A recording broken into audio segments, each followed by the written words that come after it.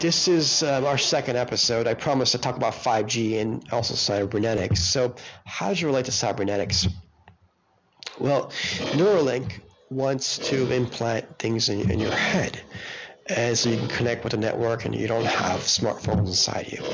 So I spoke about biodigital social programming and replicating software.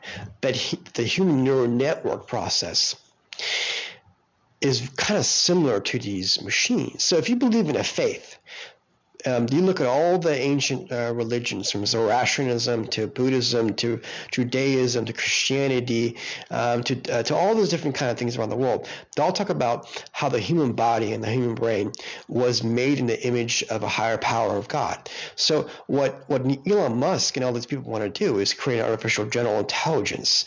So they realize the power of the human brain. But why isn't it we don't tap in this power? Well, think about it. It'd be Star Wars. We all have these emotions, and we fight, or we have jealousy or pride. And can you imagine if a human being had that power? That's one risk assessment. The other thing is, Elon believes that merging with AI is our only hope for survival. Think about that. So he doesn't understand that when he merges with AI, artificial intelligence would actually replicate in his neural networks and in his cells, and it would eventually replace him. He would no longer be Elon Musk. He would think, oh, now I'm artificial intelligence, but he's gone. So if you believe in a soul, the soul's gone. Most scientists don't believe in a soul.